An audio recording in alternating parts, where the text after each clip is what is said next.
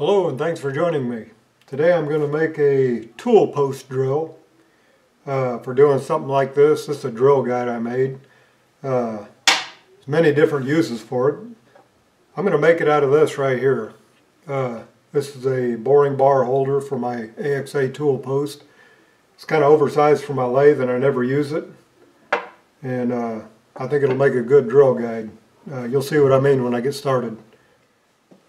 Okay, first thing I want to do is cut a brass slug to go into this boring bar holder.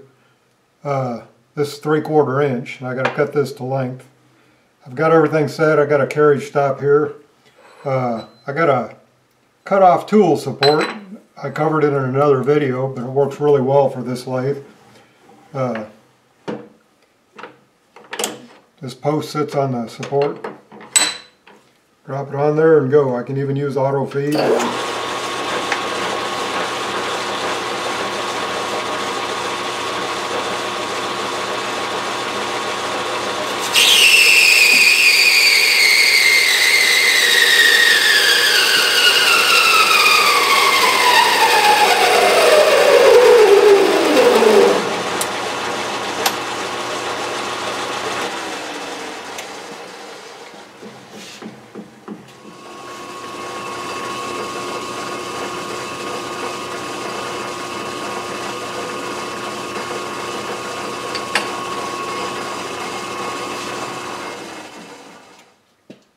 Okay, I've drilled and reamed a 3/8 hole in this 3/4 inch brass bar, and it's the same length as my tool holder.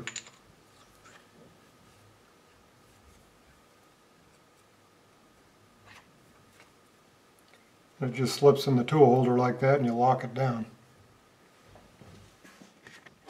Okay, here's how you use this thing. Drop that on there. What I got here is an old drill chuck. Came off of Montgomery Ward's Powercraft drill, but it's a Jacobs chuck. It's pretty good. It's got a 3/8 threaded mount. I just took a piece of 3/8 cold roll, mounted it to it.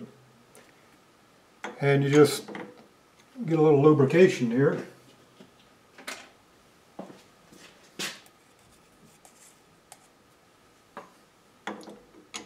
Put it in the bushing on your tool post. And I usually, excuse my arm there, align it with the bed. You can look down on it and get it aligned. Get a perfect alignment there.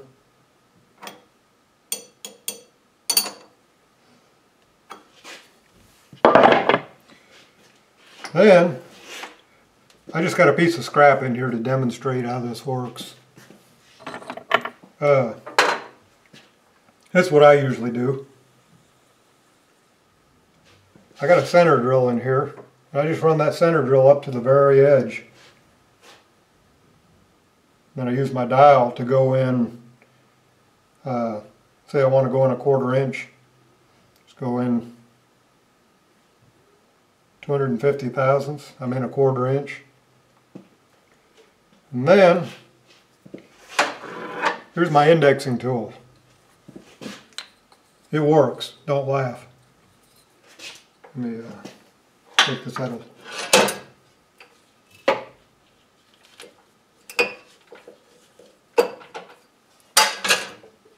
Took it out of back gear. Anyway, yeah, don't laugh at my indexing. You can use anything. Steel bar would probably be better. I can make 3 holes perfect there.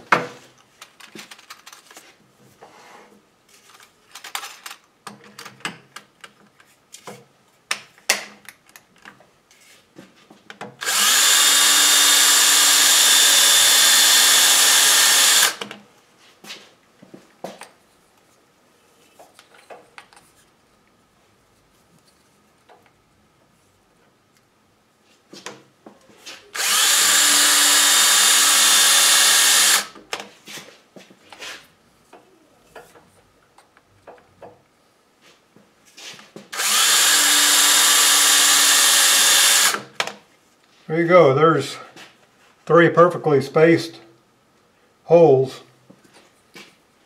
Of course, this is just a demonstration. You can drill them out, tap them, thread them, whatever you want to do. In the future, I plan on making a indexing ring to fit on the outboard side of my spindle. I'll make another video when I do that. But I'd like to show you a few other things this will do too. Okay, here's something else you can do. Took a piece of 1.5 inch stock and ground it down to fit in my tool post. Threaded it with a 5/16 bolt there.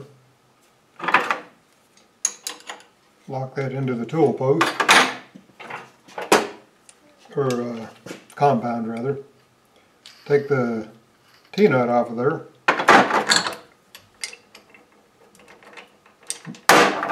Mount my tool post on the end.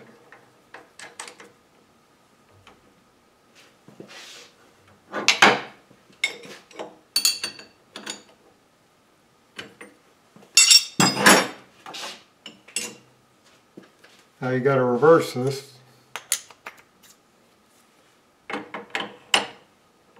Mount it on there. It looks like I'm a little bit out of alignment here. Just eyeballing it for now. Yeah, it's not real solid, but it's solid enough to drill you some holes on the outside perimeter of that. Because of this height difference, you got to adjust it up higher. And if you want to get critical, you can run it into center and get your center height exactly right. Which I'm a little high there.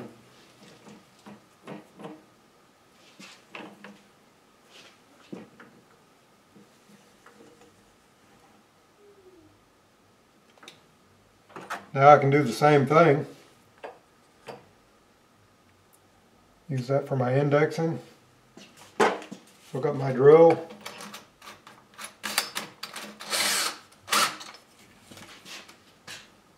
Drill some holes.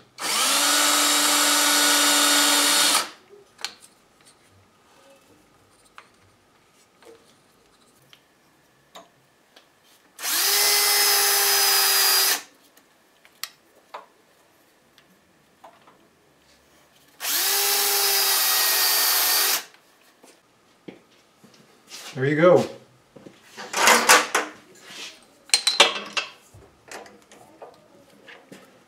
Three perfectly spaced holes and 3 on the outside. Well, there you go, a poor man's version of an indexing head. I found it to be pretty useful. Hopefully you will too. Watch for future videos, and I'm going to make an indexing wheel for the outboard side of my lathe. That'll expand the possibilities here quite a bit. Thanks for joining me.